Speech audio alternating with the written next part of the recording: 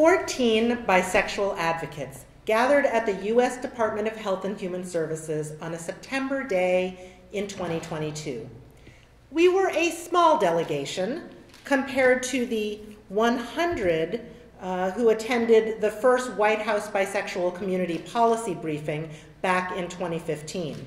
Smaller still than the White House gathering in 2016 that celebrated bisexual culture and community.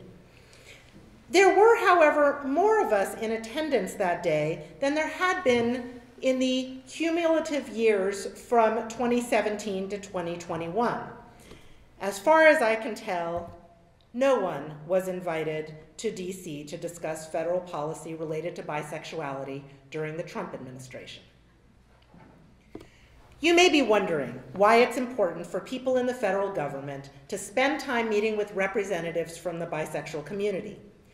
Based on the considerable effort it took for bisexual advocates to get 14 people into a room with representatives from the Biden administration, I'm guessing government officials weren't sure why they should be paying attention to bisexuals either. So, let me share with you a few things about bisexuality. First, there are a lot of bisexuals. According to the most recent Gallup poll, 4% of US adults are bisexual. That's over 13 million people. Surprising to many people is that there are more bisexuals than lesbians and gay men combined. So bisexuals are the majority of the LGBTQ population. Bisexuals are extremely diverse, with higher rates of bisexuality among people of color and transgender people compared with white and cisgender folks. It feels like a pretty heterogeneous group to me, and I'm a biracial Asian American Jewish Buddhist bisexual. We're a growing population with 15% of Gen Z adults being bisexual compared to 6% of millennials and less than 2% of Gen X and boomers.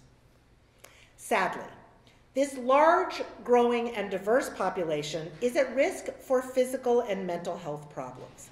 Compared with other sexual orientations, bisexuals experience higher levels of depression, anxiety, suicidality, substance use, sexually transmitted infections, and overall psychological well-being.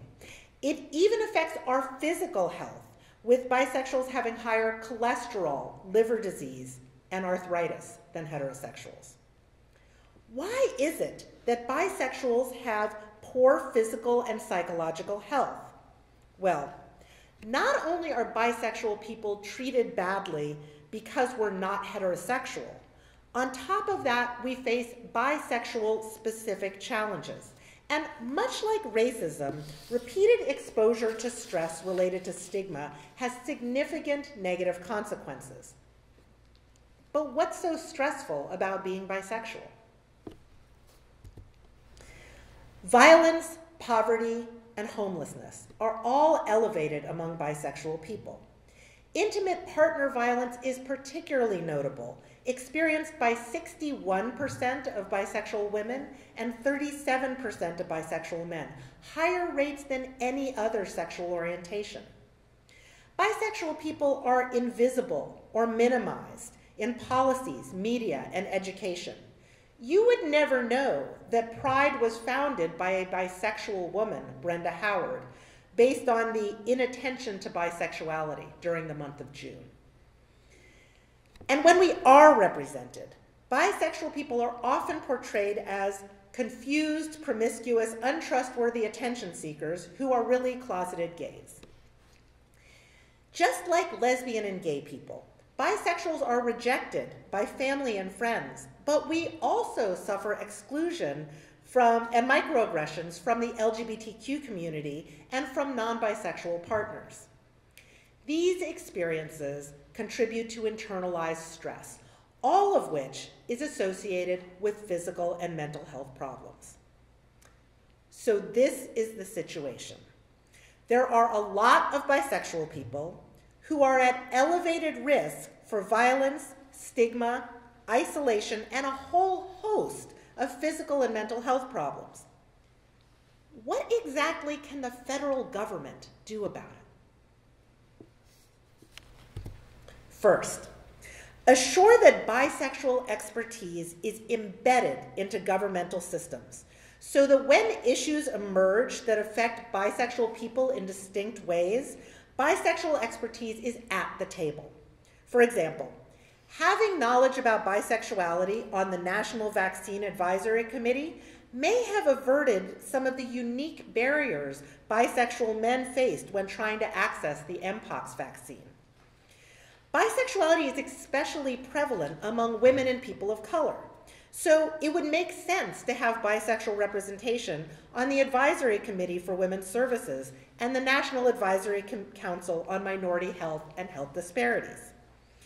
Beyond representation, it's important for government employees and appointees who deal with civil rights, housing, substance use, and any of the other factors related to bisexual health disparities to understand how these issues intersect with bisexuality. Funding for research and services should be adequate to address the size and level of need of the bisexual population. Although bisexuals comprise over half of the LGBTQ community and have considerable health disparities, less than 1% of non-governmental funding for LGBTQ populations goes to programs for bisexual people. Federal grants for health research have improved in recent years, but still only 17% of NIH funding for studies of sexual and gender minority health went to bisexual-specific projects. And programs designed for LGBTQ people broadly do not necessarily reach bisexuals, who are likely to be in mixed gender relationships and disconnected from LGBTQ community. Targeted efforts are needed, and that takes resources.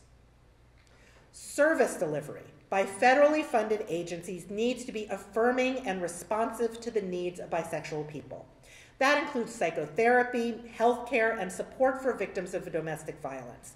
Lack of knowledgeable and competent health and mental health services further exacerbates health disparities. The federal government gathers a lot of information about the American public. Data should be collected in such a way that bisexual people can be examined as a distinct group. Disaggregating mental health data detects ways in which lesbians and gay men are doing better than we thought, and bisexual people are worse off than we knew. So not only do we have a clearer idea of what bisexual people are experiencing, we also have more accurate information about lesbian, gay, and heterosexual people. I was encouraged to see that literally yesterday, the White House issued a report that recommended asking about sexual orientation consistent with this approach, which is a great step. In order to accomplish these goals of bi-expertise, funding services, and data collection, it's important to have coordination across federal agencies and with bisexual community leadership, researchers, and advocates. Ideally, the federal government will initiate these efforts because as many bisexuals as there is not a single person in the world whose job it is to advocate specifically for bisexual people. We're coordinating efforts for advocacy through Bi Plus Organizing US, a collection of very part-time volunteers. So we're asking our government to step up, reach out, and partner with us. Together, we can work toward the day when 13 million bisexual Americans feel confident that our government cares about and supports our health.